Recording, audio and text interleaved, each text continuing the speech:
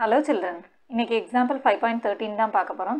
A 20 feet ladder leans against a wall at height of 16 feet from the ground.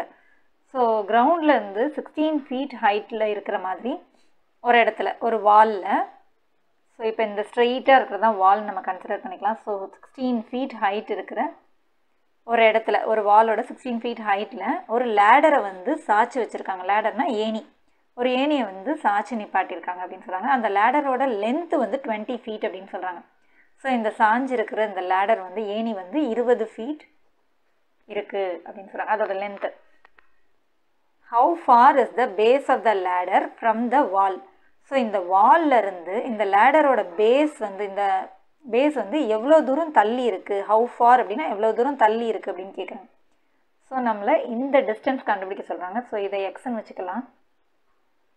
இப்போ இந்த ground level வந்து sleeping line, இந்த வால் வந்து standing line, ஸ்ட்ரைட்டாக இருக்கும் இல்லையா? ஸோ அப்போ இந்த இடத்துல நமக்கு ஃபார்ம் ஆகிருக்கிறது தான் 90 degree. So right angle form ஆகிருக்கு நமக்கு.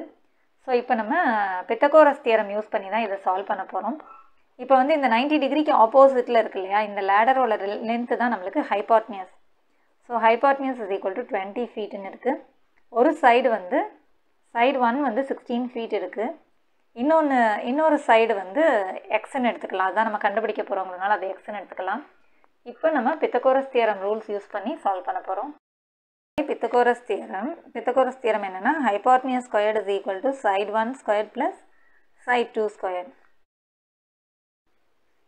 ஸோ ஹைபாட்னியஸ் வந்து 20 இல்லையா? So 20 squared is equal to side 1 வந்து 16, இந்த ஸ்கொயரை போட்டுக்கிறோம், ப்ளஸ் S2க்கு பதிலாக எக்ஸ் ஸ்கொயர். ஓகே, இப்போ தெரியாத வேல்யூ வந்து எனக்கு லெஃப்ட் ஹேண்ட் சைடு வேணும் அப்படின்னு சொல்லும்போது நான் அப்படியே சேஞ்ச் பண்ணிக்கிறேன். So 16 square plus X squared is equal to 20 square. So 20 square அப்படியே இருக்குது, இது ரெண்டும் இங்கே அப்படியே வந்துருக்கு. இப்போ நான் என்ன பண்ண போகிறேன்னா எக்ஸ் ஸ்கொயர்டை மட்டும் விட்டுட்டு மிச்சம் எல்லா டேர்ம்ஸையும் ஈக்குவல் டு அந்த சைடு மூவ் பண்ண போகிறேன். So X squared is equal to 20 squared minus equal டுக்கு பிஃபோரில் இருக்கிற ப்ளஸ் 16 ஸ்கொயர் வந்து ஈக்குவல் டுக்கு ஆஃப்டருக்கு மூவ் ஆகும்போது மைனஸ் 16 ஸ்கொயர்டாக மாறுது. So X squared is equal to 20 square வந்து 400 minus 16 squared வந்து 256. So x squared is equal to 400 minus 256 is 144.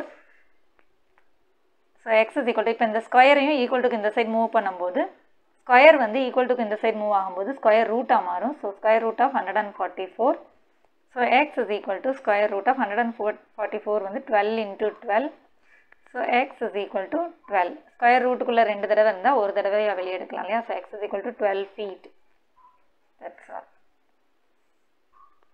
Thanks for watching, children.